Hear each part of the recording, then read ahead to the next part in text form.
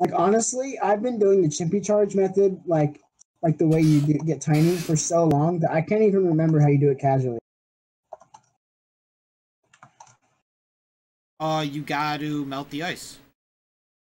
No. I did that in 101. I mean, like how do you chimpy There's a charge switch. these There's a things? switch next to Tiny's cage, and if you hit that, I'm gonna explain what I'm doing for Crypt Swim video, so it's real. So it actually Okay. goes along with the video. So you want to swim through vertical walls right here, right next to this ammo box. And when you swim through vertical walls, you just want to like kind of float out a little bit. That may have been too far. Nope, that was good. So when you turn your camera, you want to see the space on the left, which is this wall up on top that's coming down through the floor. And then the side of the water right there. And you line your camera up, and if you just swim, hopefully you go right in between.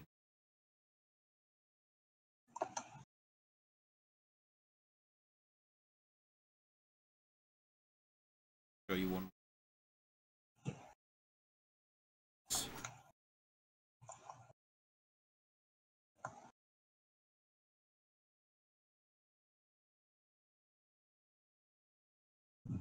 You gotta make sure not to get cucked by this wall. This wall goes all the way down, and it'll like stop you from going in. You're trying to like find a sweet spot where you're sitting in this ground area, like in between here, but able to go through this wall.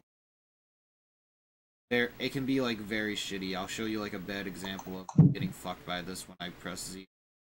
Oh wow, even that wasn't a bad example. But see, I got stuck on the wall when I tried to swim. Like, bad example. See, I can't see the gap at all. Grass is right there.